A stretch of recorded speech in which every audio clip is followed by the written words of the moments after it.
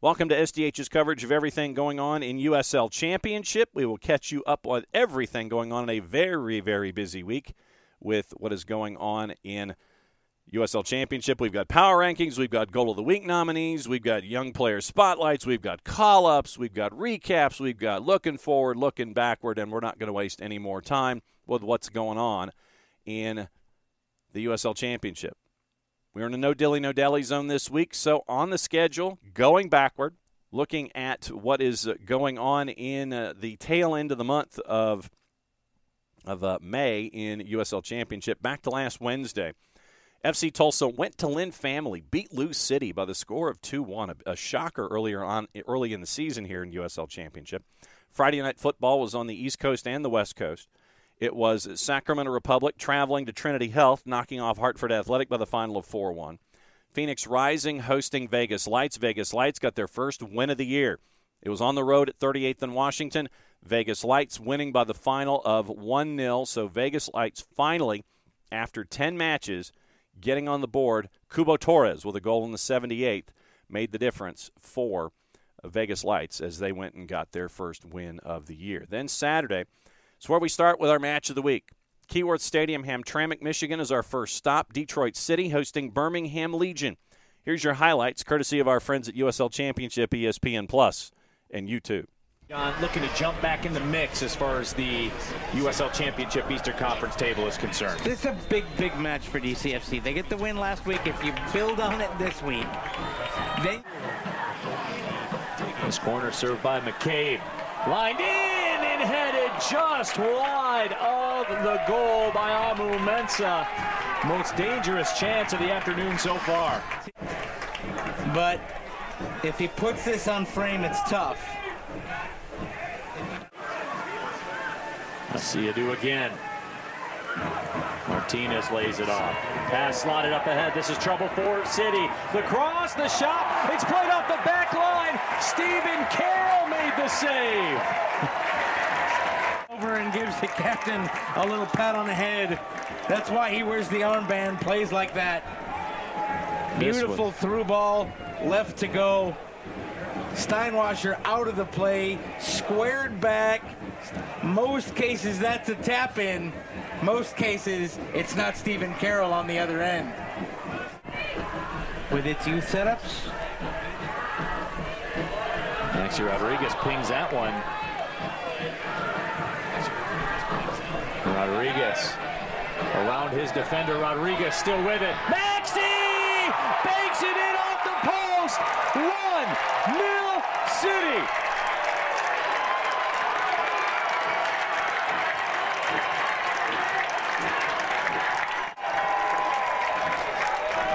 This goal was made first with a brilliant move to get around his man. Whoops, there he goes. And for the second straight week, it's a doink and a goal. And a City lead here in Hamtramck. Maxi Rodriguez sends that one up ahead, looking to connect with Ben Morris. Morris has it. Simonson up. Run out. Reese Williams, the stop is made. And Oko. But it's worked for them. They're in the middle of the table and in the quarterfinals of the U.S. Open Cup. Well, they've got some good defense in situations. And sometimes, heck, you can lose a 5-4 and you concede 4 goals, you still win. And that shot, Nate Steinwasser gobbles up. Martinez touches it right down to Mensah. Now Mensah will drive it down and the whistle stops play. Reese Williams tries to step around with it. Williams goes down. Reese Williams still has it. Williams, O'Neal, Fisher. Fisher, the shot is saved. The rebound is loose. And then Oko able to collect it.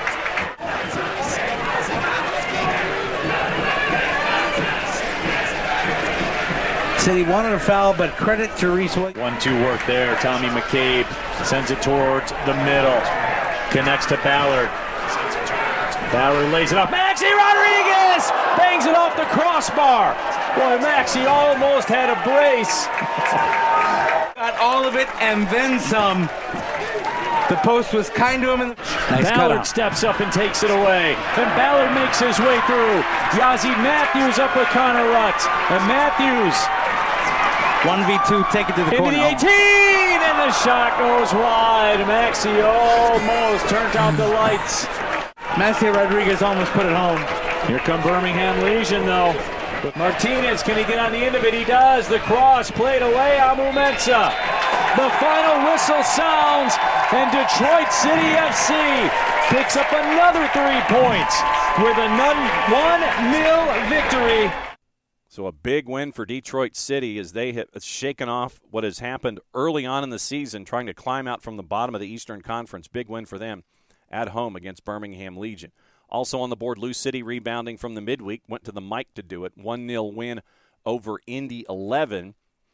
And for them, it was a goal by Calvin Harris in the 20th minute, and it stood in front of 9,500 plus at the home of Indy 11. The mic, Michael A. Carroll Stadium, Lou City comes away with full points on the road. Also on the board, the Miami FC, Orange County SC, goalless draw at Ricardo Silva. Tampa Bay beats Colorado Springs 2-1 at Al Lang as they hosted the Switchbacks, coming from one end of the world to the other. J.J. Williams, own goal by Herrera, combined with a J.J. Williams goal, made it 2-0 at the break in front of more than 6,100. A goal by Enriquez at 90+2 closed the margins, but Tampa Bay 2-1 winners over Switchbacks. Also, Charleston Battery go on the road to Edinburgh, Texas, knock off RGV by the score of 2-0. It was a brace by Williams, 30th and the 64th, in the Battery, knock off RGV in front of almost 5,000 at HEB Park. So Charleston Battery on the road getting full points. Match of the week out west. We go to Toyota Field in San Antonio, Texas. San Antonio FC hosting New Mexico United. Here's your highlights, courtesy of our friends at the USL Championship, ESPN Plus, and YouTube. 3-4-1 lifetime of the regular season in 8 meetings against New Mexico United, and we are underway with Katie Goodman and our entire crew. I'm Dan Weiss. Thanks for joining us here this evening on Bally Sports. And a giveaway, errant ball. Can San Antonio turn it into something good? Oluwaseyi, it's Dylan in the box. Dylan, left foot, great save from Timbakis, and concedes the first corner of the match as he takes it away from Moreno. Tista, top of the box, Zuhair. Turning back here to his left, Zuhair puts it in, Rina Zuhair! Welcome to San Antonio, and the home side is up 1 in the 20th minute. There must be something about your debut game here for San Antonio FC, because almost every single new guy they've had this season has put it away. Tista, fantastic work. Zuhair taking the space, he's got the turn, he has the wherewithal to take even more, and through traffic makes it happen. It's the first professional goal for Rita Zuhair, the 19-year-old from Montreal, past the outstretched arms of Timbakis. So Jorge Hernandez right at the edge of the 18-yard box here. Looking at the back post. And drops to Garcia! Fabian Garcia's done it! Just before halftime! His second goal of the season, and a big one for San Antonio in the 43rd minute. Take a look back at this. Looks like the ball's a little bit loose. He gets around it and just takes advantage of it there, and that is the name of the game. Goal's a goal, and that's got to feel good being 2 up on this New Mexico team.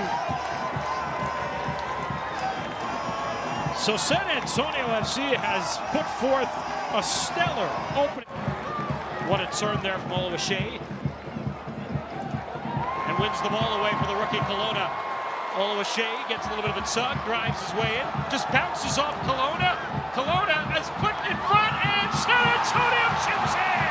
Where's the flag up? It's up, wave off the goal. The offside flag was up. Take a look back here. 3 guys on him. A Meg. Almost looked like more of a SAFC's going to have to step up too. Rivas heads it. It's loose. It's in. And United is on the board. But there's a whistle. Well, I think this goal will count. I think it's just a matter of getting the ball back and putting it at the center of the park. Almost on cue, Farr with the great save early on, but just couldn't get to the end of it there on traffic. Nothing Farr could have done in that situation. Caught a little bit flat-footed there at the top of the 5. And it was Kyle Colonna of putting a pulse check on San Antonio. Unlucky there for them. Oluwaseyi behind the defense. Oluwaseyi missing on that back post. Oh, a chance for San Antonio FC to... A good pulse check there from New Mexico. Pirano! San Antonio FC. No words. So many bodies in the box. And San Antonio FC survives their first win at Toyota Field since the end of March. 2-1 win for San Antonio in front of just over 8,000 at Toyota Field, and full points for the defending champs. One last match on your Saturday at Pioneer Stadium. Oakland Roots shutting out San Diego Loyal by the score of 2-0 in front of just over 3,500. Goal in the 7th, goal at 90 plus 5. One at the beginning, one at the end. Oakland Roots come away with full points over San Diego Loyal.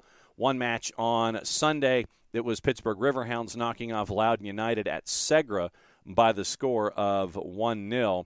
And it was a goal in the 78th minute with 12 minutes to go. That was the difference in front of just under 2,900 at Segra. Pittsburgh Riverhounds come away with full points, winning 1-0. So that sets up the standings and tells you where everything is. Battery with the win, 12 matches, 24 points.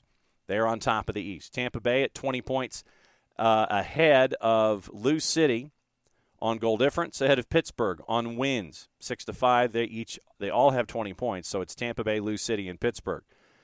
Birmingham has lost 5 in a row, 5-7-1 now after 13 matches, 16 points. They have had some other things to focus on in Open Cup. Memphis 9-0-1, unbeaten in their last 5, 9 matches played. Still have some work to do around everyone else in the East. 9 matches played, 15 points. Indy 11 at 12 points after hitting one in each column the last 3. FC Tulsa has one less win. They are at 12 points. FC Tulsa has better goal difference than the Miami FC, which puts them in the 8th spot, the Miami FC in 9. Detroit City, 2 wins in a row, and they are now in 10th place at 11 points, ahead of Loudoun United, who've lost 5 in a row. They're now at 3-8-1 after 12. Hartford Athletic has lost 4 of their last 5. Starting the season off at 2-7-2, 8 points, and they are rock bottom in the East. In the West, Sacramento Republic already at 27 points after their first 12 matches. El Paso Locomotive ahead of San Antonio FC on wins.